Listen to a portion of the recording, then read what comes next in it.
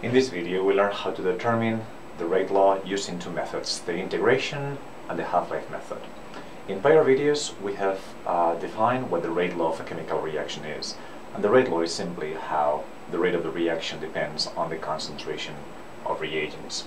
So for a reaction A to give products, we can always write the rate law as this. Rate, which is defined as the change in concentration of reagents as a function of time with a negative sign, is going to be equal to a common expression in which you have a proportionality to the concentration of that reagent to some power that you have to determine. Okay, so we have seen that this expression is very useful in the integrated version, in which if you know the rate constant and the order of the reaction, then you can come up with ways to figure out how the concentration of reagents disappears as a function of time.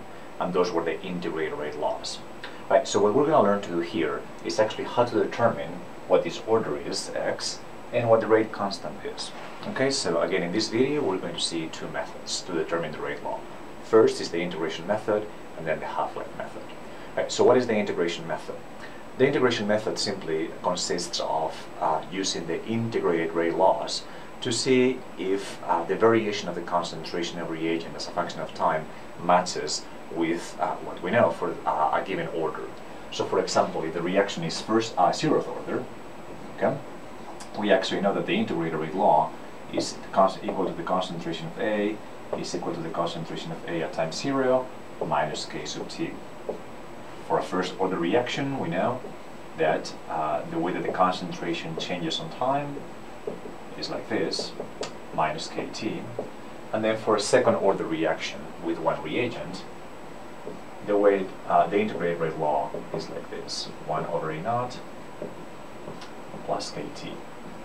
And again, that will be for a zeroth order reaction, that is for a first order reaction, and this is for a second order reaction.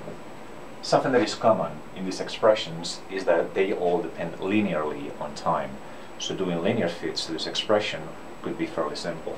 For example, the way to make a linear representation of this expression is to plot time in the y-axis and the concentration of A in the x-axis, time in the x-axis, and the concentration of A in the y-axis. Okay, and that means that this should be the equation of a straight line, where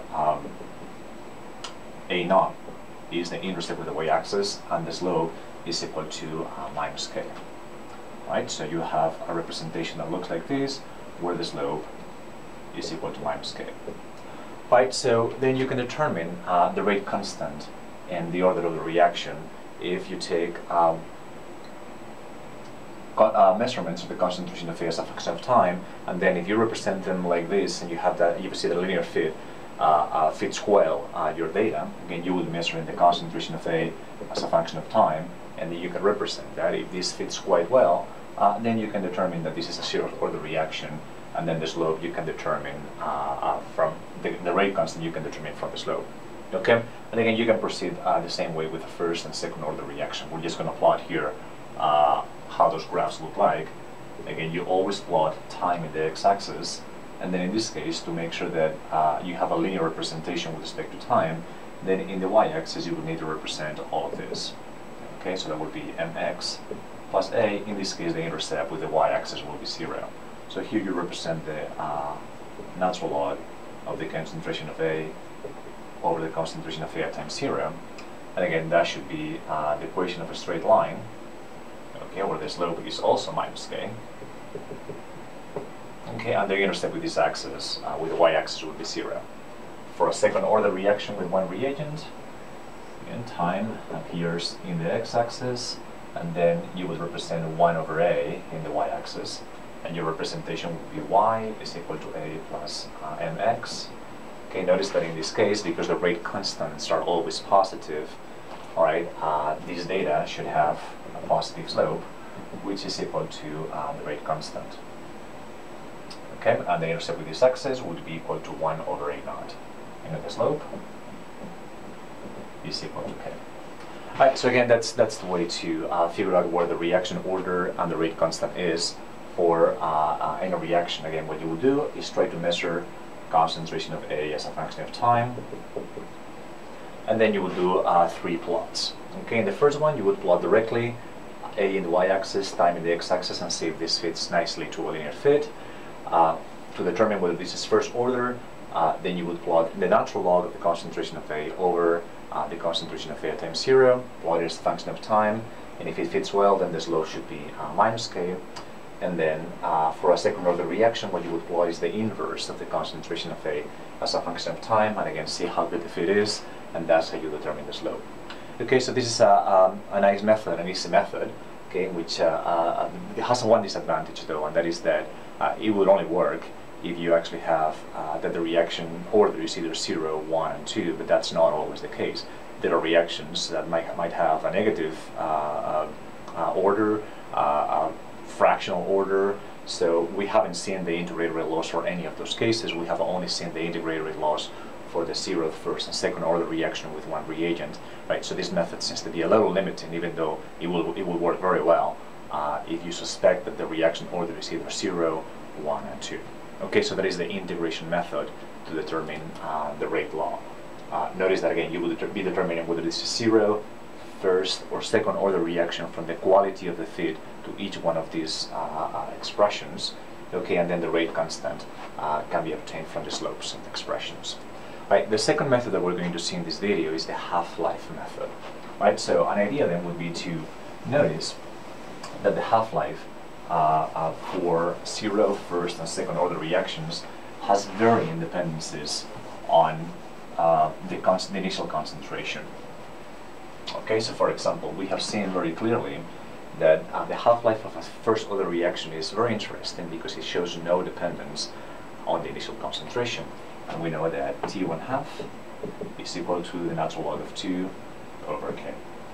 Okay, now we could derive the half-life expression for a 0th and a second order reaction, and the way to do this would be to simply take the integrated rate laws and then replace the concentration of A by the concentration of A at time 0 divided over 2, okay, and then T by the half-life. Solving by the half-life, you will get the expression for the half-life for 0th order or second order. Again, you would replace this by A naught, A at time 0 over 2, and then T by T1/2, the half-life, and that will give you the expression for the half-life. Right, so if you were able to do that, what you would find is that for a first 0th order reaction, this is equal to the concentration of A at time 0 over 2k. And for a second order reaction, what you actually find is that the half-life is equal to 1 over A naught k. Right, so if you have a method to determine the half-life, if you can measure the half-life in your chemical reaction, then it's very easy to tell apart whether this is 0th, first, or second order reaction, right? It turns out that the half-life for a first order reaction should not depend on the initial concentration. For a first order reaction, it should depend linearly, and then for a second order reaction, it should depend inversely. Something that is interesting about this half-life method is to notice that there seems to be a dependence of the power of this half-life on the concentration of reagent. Notice that when you actually have 0th order reaction, then the power of A to the naught is 1. Then when you have a first order reaction, the power to the A naught is 0. And when you have a second order reaction, the power of the A naught is -1. Okay, so actually this is something that is universal.